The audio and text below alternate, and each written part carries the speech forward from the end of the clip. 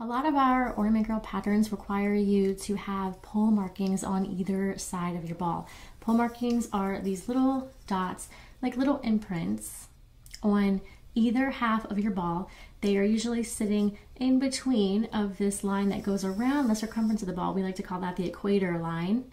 And we like to use these markings to indicate the beginnings of either half of the pattern. Now, a lot of the foam balls that you can find in craft stores or online do have these markings, including the ones that we sell in the Ornament Girls shop.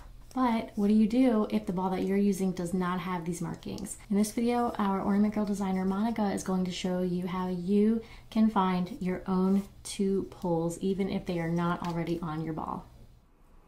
When I want to make an ornament, if I happen to be working with some foam that has no marks on it whatsoever, like this rough styrofoam ball here on the left, or if I happen to be working with a polystyrene type of ball, like the soft foam balls that the Ornament Girl carries in her supply shop, and those marks are off just a little bit, then I can use a really easy method to find the pole markings and the equator line if I need it in a very easy way without having to measure anything. In addition to your foam ball, some things that you'll need to have on hand in order to do this are some pins. You'll just need a few straight pins. I also like to have, though it's not required, some pearl head pins like these, and that's because they're just a little bit larger and so they're a little bit easier to work with, I think. You'll also need something like a pencil or a pen, something to mark your foam with. If I happen to be using the rough styrofoam, like I'll be demonstrating in just a moment, I usually prefer a Sharpie because I feel like it's just a little easier to work with. Not the really thin, narrow Sharpies, but the larger, regular size Sharpies. Those seem to work really great for me. You're also going to need a long strip of ribbon, something that's really narrow, like 1/8 of an inch. This happens to be 1/8 of an inch GROSGRAIN ribbon, and it's black. I like black because you can see the contrast between the black ribbon and the white foam really easily. I like to use GROSGRAIN ribbon because I feel like it doesn't fray quite as badly as other types of ribbon like satin ribbon might. Also, because it's flat, it stays put a little better than something like string might, that might sort of move around on the foam as I'm working. And this piece of ribbon is about 33 inches or so long. I just keep it in with my supplies and just reuse it over and over. So you might find that this is a really helpful tool that you can keep in your supplies for ornament making. So let's get started first by talking about how to find the poles in the equator on a ball that has absolutely no markings whatsoever. All right, first things first, let's get started by indicating any spot on our foam ball that we want to be the top of our ornament. So I'm just going to pick a random location and do a little dot right there with my pen or pencil, Sharpie. And now that is officially one of the poles on my ornament. So that gives us a starting point. Now I'm going to take one of those pearl head pins and just place it right through the end of my ribbon, just like that, and now pin it directly into that dot. Now don't place it down all the way, you want it to be standing up just a little bit. And now take your ribbon and you want it to be flat down against the foam and just hold it out tightly so that it's nice and straight, and then just begin to wrap it all the way around your foam ball. Now try to get it as straight as you can, but it's okay if it's a little bit off. We're going to be making adjustments later. So just try to do your best and come right back to your starting point. Also keep in mind that these foam balls are not 100% perfect. They're going to be off just a little bit here and there. They may not be absolute perfect spheres. So we're just going to do our best to try to get the straightest lines we can, but it's okay if they're just a little bit off. We're just looking to make some basic marks, even if they're just a hair off here or there, that's okay. We'll be in the neighborhood and that's good enough. So now that we've reached our top point, go ahead and rotate your foam ball so that that ribbon catches on that pin. And you're going to twist it 90 degrees. So now we are perpendicular to our first lines that we did, and we're going to continue to wrap the other way. So keep going until they crisscross each other at the bottom here. Or I guess it's the bottom, it's one of the other poles. That's where your other pole is going to be. And come up right back to your starting point again. And now you can pin the ribbon in place. You want to place that pin right beside the previous pin, but this time I'm just using a regular pin and I'm going to press it down all the way. And now take a look at your ribbon lines, and it's time to make some adjustments. What you're looking for is to have 4 equal segments when you look at those perpendicular crisscross lines at the top and at the bottom, and mine look just a little bit off. I look like I have a couple of quadrants here that are small and then a couple that are large. So I'm going to move these ribbon lines around. It's a little hard with rough foam because, you know, that rough foam likes to just grab that ribbon and it's hard to move it with your fingers. So here's a little tip. I like to take another pearl head pin like this because, again, they're a little larger, and I will just slip it right in between the ribbon and the foam. You're not wanting to pierce through anything. You're just wanting it to be able to sit there right between the ribbon and the foam, and then use that pin to coax that ribbon over where you want it. So I will just run my pin up and down, just back and forth, in order to get that ribbon line where I want it. Now I will let you know that with rough foam, sometimes just little bitty pieces of the foam will come off while you're adjusting your ribbon lines. And also it does make some noise, so just be aware of that. It can be a little bit noisy depending on how much adjusting you need to do with those lines.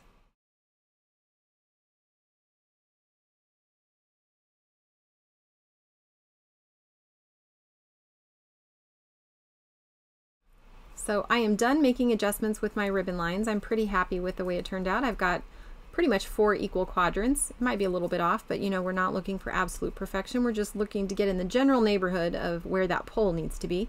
So now that I have the top pole identified and the bottom pole is right there where the lines crisscross, I don't want those ribbon lines to shift around, so I'm going to go ahead and take a regular pin and just place it right through the crisscross. This isn't quite so important on rough foam, because, you know, the rough foam doesn't really let those ribbon lines move very easily, but it's really important on the smoother type of foam balls because, boy, those let the ribbon just slide all over the place. So it's important to put that pin there because you're going to take your pen or pencil or marker and we're going to draw some lines just about a ½ inch off of that center crisscross point, because when the ribbon is removed, then we're not going to know where that crisscross point was unless we give ourselves some sort of indication of where it was. So these little marks are going to tell us, oh yeah, that is where the bottom crisscrossed. Now if you just need to know where the top pole is and the bottom pole is and you do not need an equator line, then you are good to go. You can take off your ribbon, you can take off the pins, and you are ready to make your ornament. But if you are needing to have an equator line for your design, whatever pattern you're doing, then let's go ahead and designate where that equator line is. So take your ribbon, you have this excess hanging off here, and right where you stopped, where the pin was, just go ahead and continue that ribbon just as if you didn't stop right there. You're just going to continue wrapping it around right on top of that ribbon that's underneath until you reach that bottom crisscross point. And when you reach that crisscross point, just take your thumb and your forefinger and you want to place it right where that bottom pin is. That's going to be sort of your temporary marker of where that point is. And now the distance here from this top pin here to where your thumb and forefinger are, that is the distance from the top of the ball to the bottom of the ball. So half of this distance would be where the equator line is. So let's just fold this in half. Just take your thumb and forefinger and you're going to fold this ribbon on top of itself. Just make a little loop. You're just going to come around to the top, and that spot where your fingers are, just place it directly on top of that pin that's at the top. And hold it in place. You can pin it if you like. I usually just hold it really tightly. Don't let it move. And now you have that little loop. If we flatten that loop down, that's going to tell us where the halfway point is. So I just like to take, again, a pearl head pin. I place it into that loop and flatten that loop against the ball. And right there is where my equator line should be, right there. So how do we make it stay right there? Well, I'm going to pin it down, but I'm only going to pin the bottom part of that loop. I don't want to pin the top part. Just keep your pin right where that little fold is in the ribbon itself. You just want to place it into the very corner, right where that fold is, but only the bottom layer of the loop is what you're trying to pin. So I've just stood my pin upright, and now the bottom of that loop is secure. So now we know that right here is where the equator line should be, but we don't yet have an equator. So we are going to give ourselves one. Just take your ribbon once again, and you're just going to begin wrapping it around perpendicular to all the other ribbon lines. Just wrap it all the way around. As you crisscross over all the other lines, see how it's creating those perpendicular lines? So nice. Try to keep it as straight as you can and come back to your starting point and pin it again. So now we have an artificial equator line. Go ahead and straighten it out if you need to. Once again, like I mentioned, you can take a pearl head pin and you can run it between the ribbon and the foam if you need to make some adjustments. But if it looks pretty straight, then you can move on to the next step, which is drawing more lines. So just like we did on the bottom of the ornament, we're going to draw some lines so that when the ribbon is removed, we won't forget where that equator line was. So I'm taking my marker and I'm just going to go ahead and run it along the top and the bottom of my little ribbon equator line here. And of course that's because we can't draw the exact equator line because that's right where the ribbon is. So we're just going to draw on the top and the bottom, and when we remove the ribbon, we're going to know that the real equator line is right between those.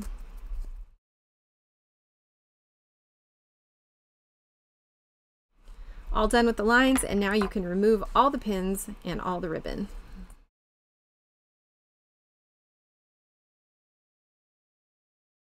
So there is our top point where we started.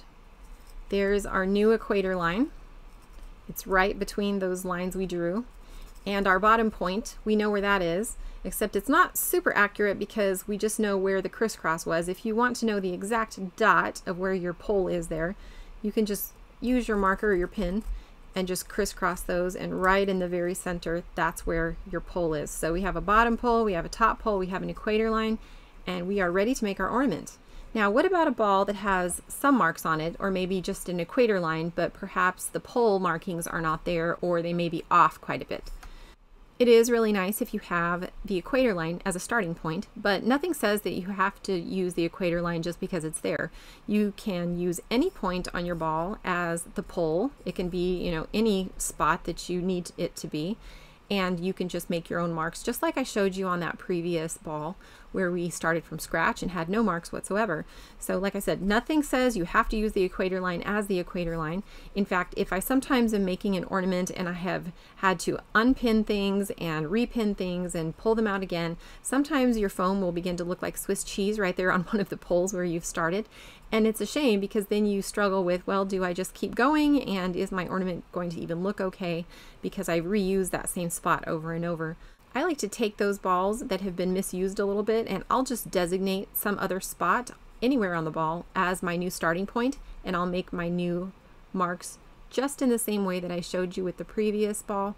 And that way I can go ahead and use that ball, and it's totally usable. It's just that that one spot was not very pretty anymore, and it made it a little difficult to get everything aligned. So you can make any spot on your ball your pole, and then go from there, draw your other pole on the opposite side, and make your own equator line. But if you happen to have a ball like this, like I mentioned, where you do have an equator line, I'll show you my favorite thing to do if I don't know where the poles are or they're off. I will actually use my equator line as my starting point to locate those different places on my ball. So I will come to this equator line and I'll make a mark anywhere on it, and suddenly that is now my top pole of my foam ball. And just like I showed before, I will place the pin through the ribbon and place that pin into the ball right on that dot. It's kind of squeaky, sorry. And now I will wrap it around, right? And this is so convenient because we now have a line, that equator line, that we can follow all the way around the ball. And we know that it's going to be perfectly straight because we're following the line. And when you reach your starting point again, you are going to rotate your ball so that that ribbon catches on the pin and begin to wrap it the opposite direction. Remember, the ribbon lines are going to crisscross right there. Continue up to where you started and pin your ribbon right beside that previous pin. And now we're going to adjust those ribbon lines if needed so that everything is nice and straight. Actually, my ribbon lines are looking pretty straight, so I don't think I'm even going to have to do any adjustments whatsoever. But I am going to go ahead and place a pin here in that bottom crisscross point because I don't want these ribbons sliding around. That's the thing about these smooth type of foam balls. They allow the ribbon to slide around a little easier, and I don't want that to happen because I'm going to go ahead and mark right along those ribbon lines so that I will know where they crisscrossed each other when I take them away. There we go. So that is my bottom pole. I've got my top pole marked, and now I need a brand new equator line because I no longer have one. I've used it when I wrapped the ribbon around it. So let's figure out what point is halfway between the bottom pole and the top pole. It's going to be somewhere right in here.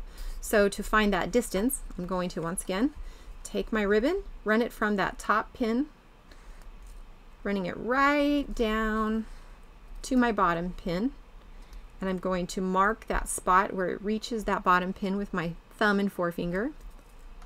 That is the distance from the top to the bottom, and I'm just going to fold that over on itself, folding it in half, creating a loop. I'm bringing my thumb and forefinger right up to that spot where that pin is, and I'm just going to hold it in place there really tightly. You don't want to let it go. And then take a pin, I'm using this pearl head pin, and I'm going to insert it in that loop and just flatten it down. And that is where my equator line is going to be. Now I want to get my pin right down, right where that little fold is, but I'm only going to pierce through the bottom layer of the loop. And now I can let it go. So that's the halfway point. This is where my equator line needs to run, so I'm going to go ahead and just use my ribbon and create a brand new equator line all the way around the ball. Remember, you want those to be perpendicular as you crisscross those previous ribbon lines. And come back to your starting point and pin it again.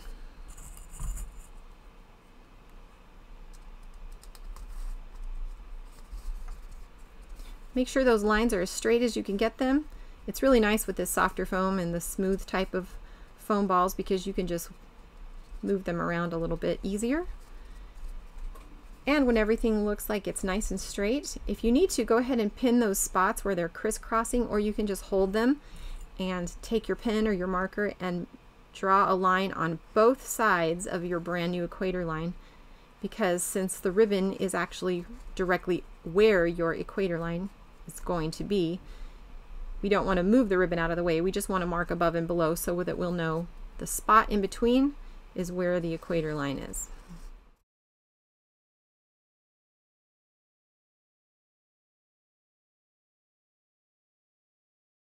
And then remove all the pins and the ribbon.